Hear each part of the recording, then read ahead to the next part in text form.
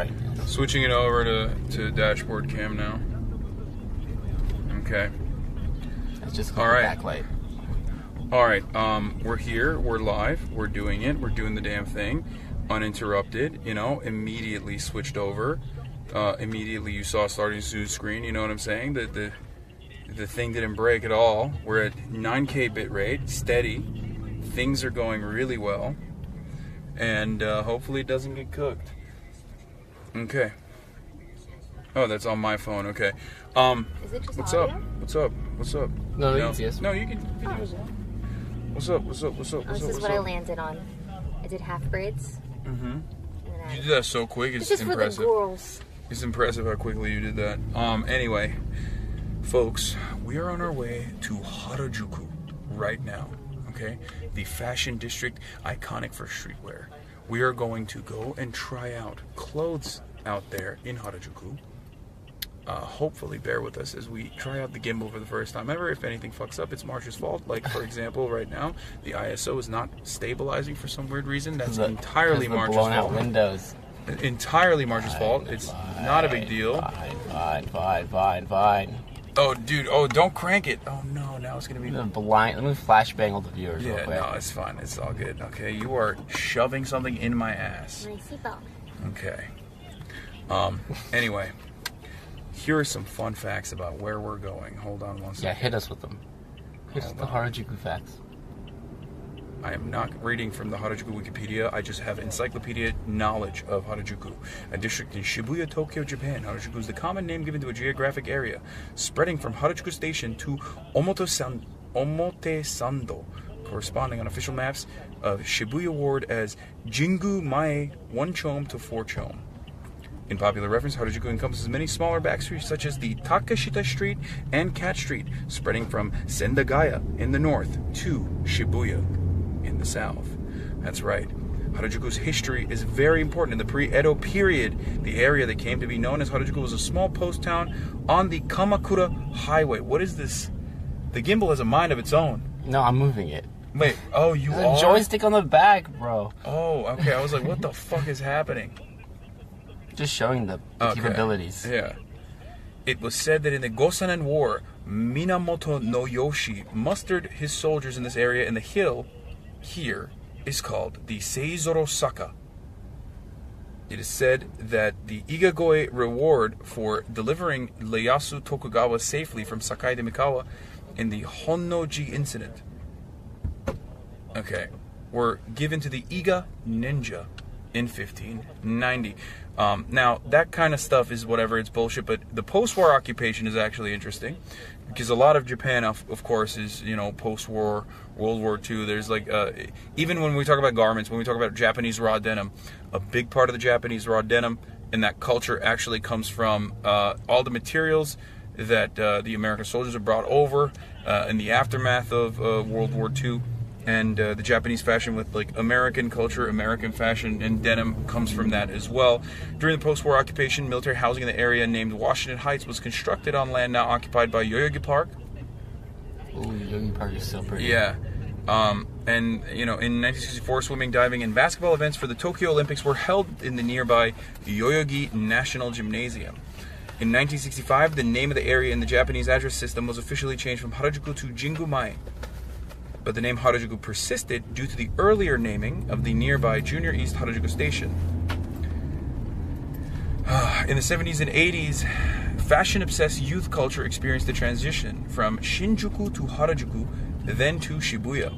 Palais France, a building that sold fashion and clothing and accessories, furniture and other goods, was constructed on Meiji Street near the exit of Takeshita Street, which is where we're going to be going to. In 1978, the fashion building La Ferre Harajuku was opened. Thus, Harajuku came to be widely known as a fashion and retail center. Are you guys paying attention?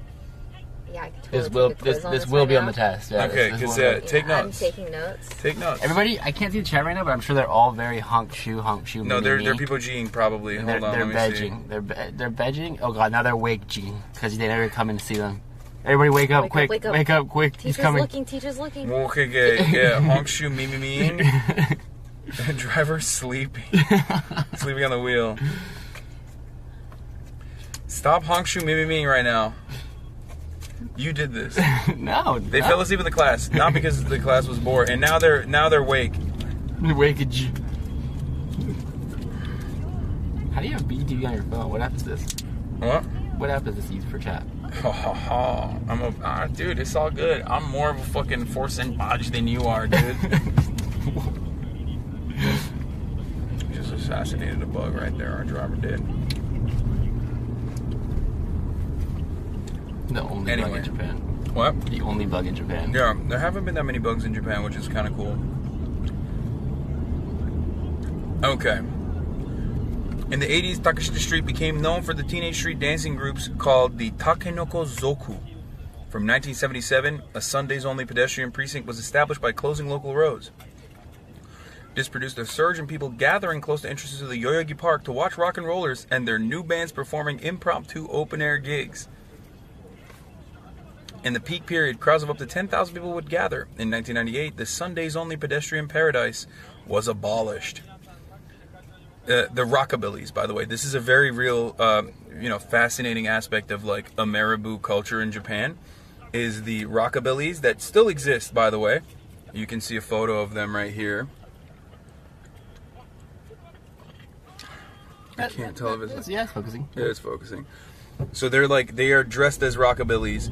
There's a cholo culture. There's a cholo aspect to Japanese culture. Really? Did you know that? No. You didn't know that? Do they like try to speak Spanish and shit? No, but they dress up like vatos. That's crazy to me. Yeah. Holy shit. You're over here trying to be a fucking weeb. They're over there trying to be like you, dude. Look at that. Which is why I love it, specifically. But yeah, it's... Harajuku is mentioned a lot in popular culture. You saw the anime references that the dude was like dressed up in. I mean, it's had its own different kinds of it's had its own different like styles throughout the time. I guess like one of the most popular references to Harajuku is in the Gwen tour and in music videos with her Harajuku girls backup dancers attracted much attention and some controversy for her adoption of the aspects of Harajuku teen fashion, which was criticized as an example of cultural appropriation. But I would say it's one of the more it was one of the most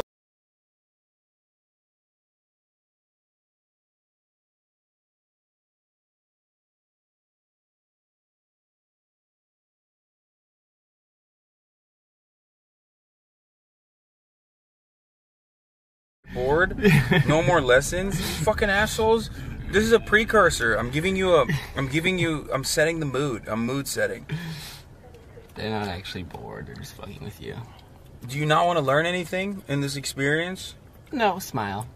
These motherfuckers. They like learning. That's why they watch you, right? No, definitely not. They watch me because definitely they just... not muted. The stream's always unmuted. Yeah, they're... You guys are taking notes every day. They watch me because they want to see big, chunky, hot guy fucking struggle through the streets of Japan. That's what they want to see. Is that what you want to see? Huh? We're going to give you that. I'm already stuffed in here, okay? He really is. I have no room. Yeah, I feel like I'm getting squished. Yeah, me too. The bitrate is like low-key dropping again. I mean, it's at 3K now, but it's like 3K, 2K. I don't know what that's about. It's weird. Oh, it's because we were in the tunnels, maybe? Yeah. Oh yeah, we were in the tunnels.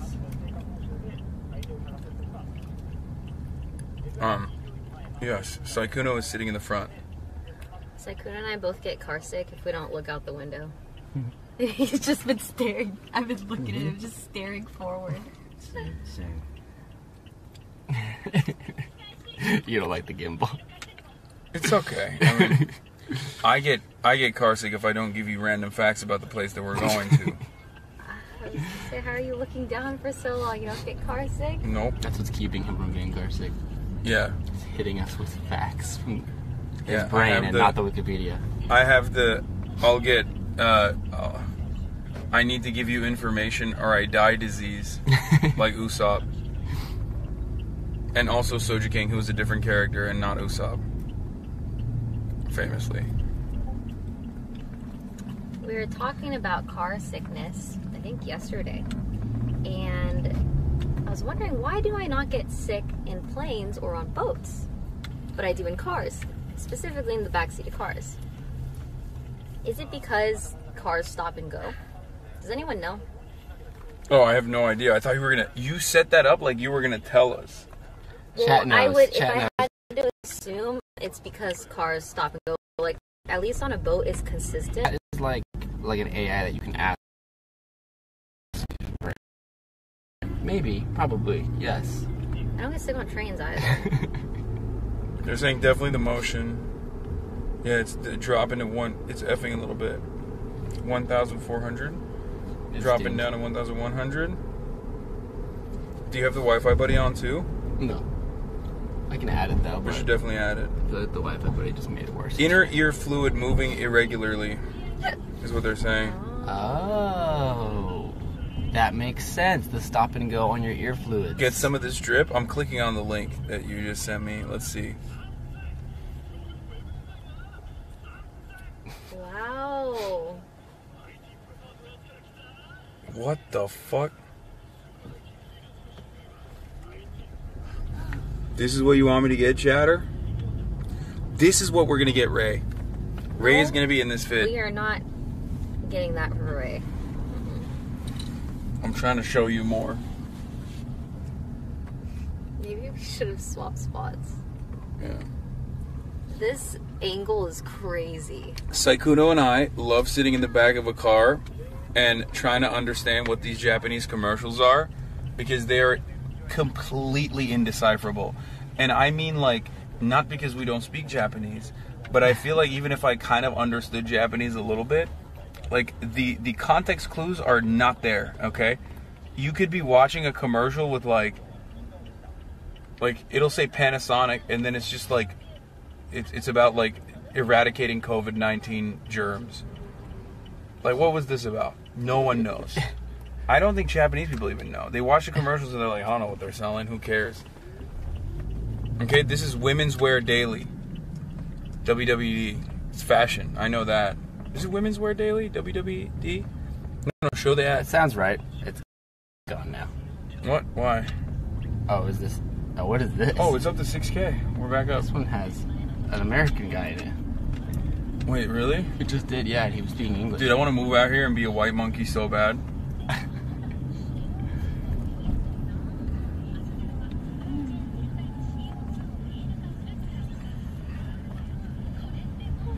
WWD equals WWE? No, it's WWD is like a fashion magazine, I think. Just making them watch Japanese commercials. Yes, no, it's good. It'll also get them to forget that there's a middle of the hour ad break right now.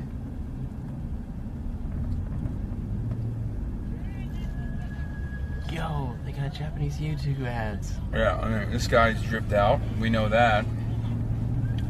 We know he's dripped out the wazoo, so there's that.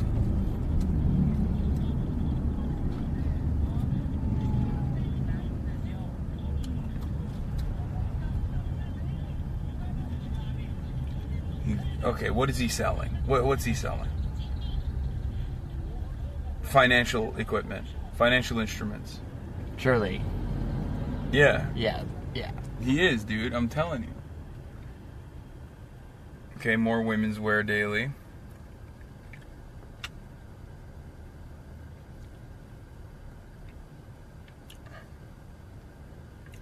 Everyone is...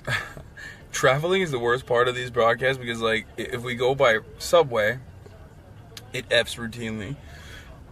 If we go by car, then they get car sick so they can't speak. Is there a way to open this? No, it's okay. Well, this is sick. Oh, it's a... Why do they have this? Like, in a cab? Brace yourself. But, like, why do you need to brace yourself in a cab?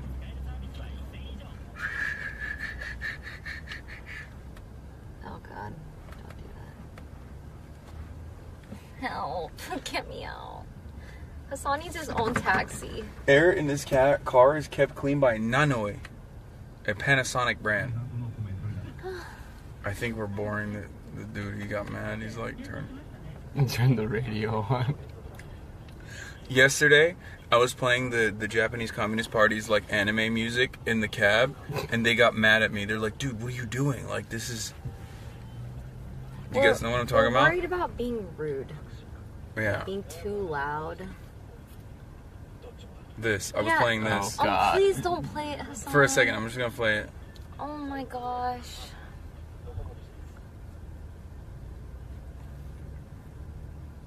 Chat, I was playing this.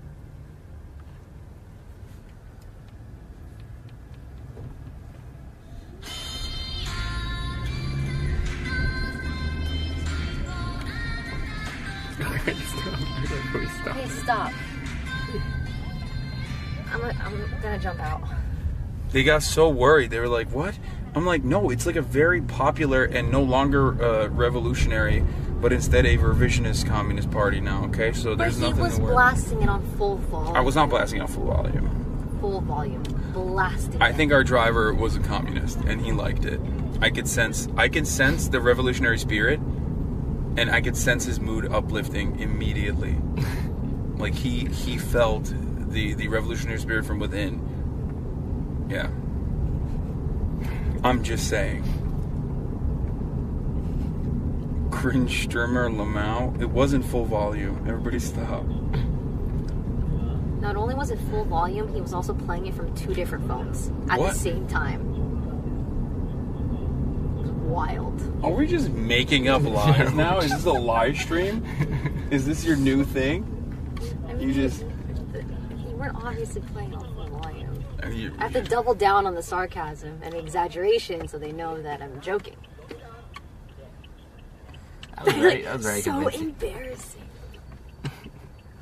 My streamer is cringe. No. He had a sound bar. Yeah, I brought my sound bar with me so I get blasted. That's what I'm going to do at Harajuku today. We're going to find the communists that love fashion. Fashion communists. That's right. That's my main goal. I'm going to show them out the window.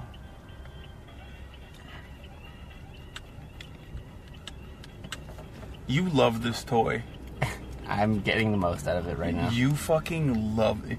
Like, okay, you asked me for a gimbal. I got you a gimbal, and now you're flaming me for getting you a gimbal. did I ask you for a gimbal? You said both of you at different times have asked me for gimbals. You're doing great, Mauricio. Thanks, Ray. That's why I like working for you more. Don't let this himbo bring you down.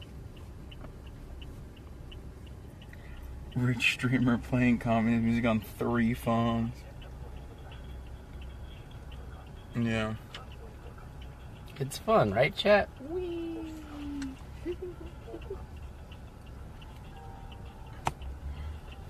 If people will notice us on anyway, it will be Harajuku. Looking window.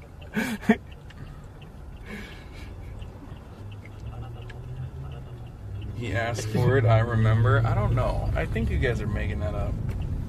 It is very smooth, though. He asked for 2 gimbals, actually. Oh, yeah, totally. I also asked to not fit in any of the clothes so that you guys can buy them all.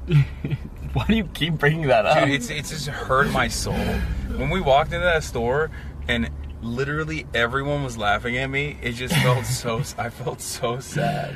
It was rough. That was pretty rough. Even I was like, oh, that's kind of BM. Yeah, no, they literally were like, haha, they were pointing and laughing. Like, which is crazy. The pointing and laughing is on another level, you know what I mean? Yeah, they kept saying like Baka Gaijin, ha ha ha. Like, that's when I've experienced racism, true racism. Racism of the size. You know what I mean? Sizeism. Which is, you know, Scott Adams never talked about that, you know what I mean? He should be. What's up with the Dilbert comics? Why isn't he talking about sizeism? He's only like, oh, white people are being oppressed. Like, what about tall people? Huh? What about tall people? Why does our plight fall on deaf ears so frequently? Is it because we're too high up? Huh? You can't hear what's going on there? Ray's a tall ally.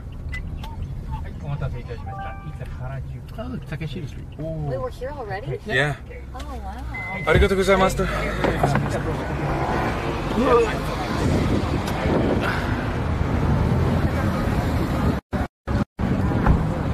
Alright, chat.